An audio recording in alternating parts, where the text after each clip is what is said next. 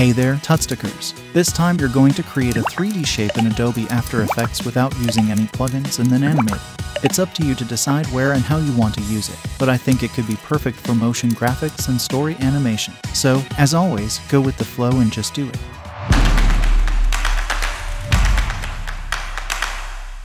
Alright, to get started, create a new composition with full HD dimensions and name it Blue. Then, use the pen tool to create a shape that will be replicated to form the 3D volume you need. Don't worry, you can change the shape later on whenever you want. Just make sure not to use the stroke option. After creating the shape, in the Fill section, select Linear Gradients and click OK. You can also change the colors of the gradient in this section. You want to add a new color, simply click on an empty space.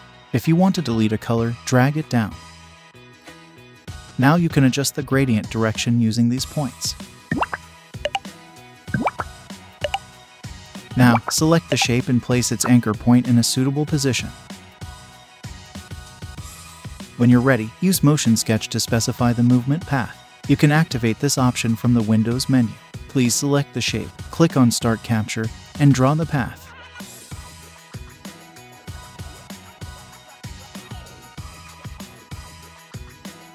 Now you need to select all the keyframes that have been created. Adjust the timing by holding down the Alt key. Use the smoother to reduce the number of keyframes without ruining the movement path.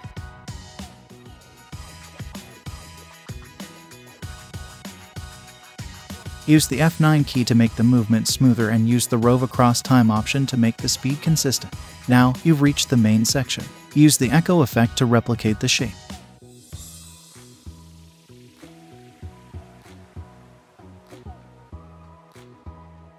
Set the echo time to a small number and the number of echoes to a large number. Select Composite in front for the echo operator and enjoy the result.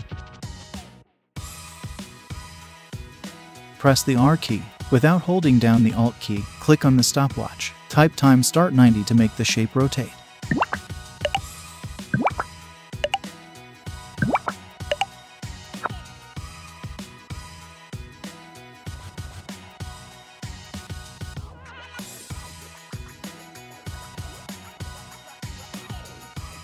Now, select Pre-Compose and click on Inner Shadow in the Layer Style section.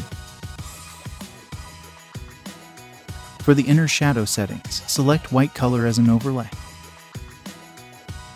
Please pay attention to the numbers used for settings.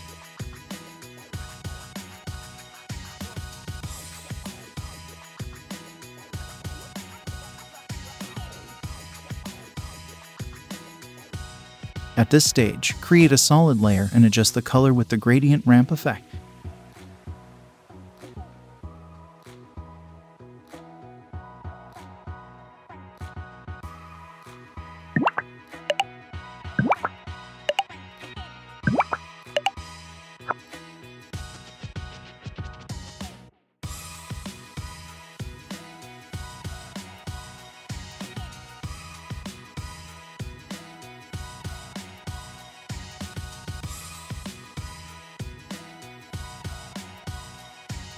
Then, by creating an adjustment layer and using the deep glow effect, you can make your work more attractive. Please pay attention to the numbers used for settings.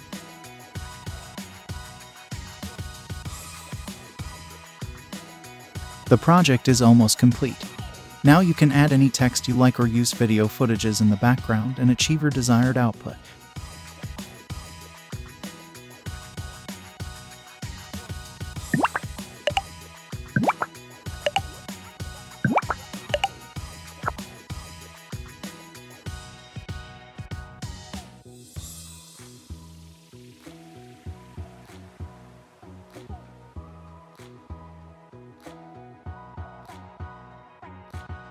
By creating several copies of the 3D line, changing the size and angle, and placing them in different parts of the screen with the help of the fast blur effect, your work will be excellent.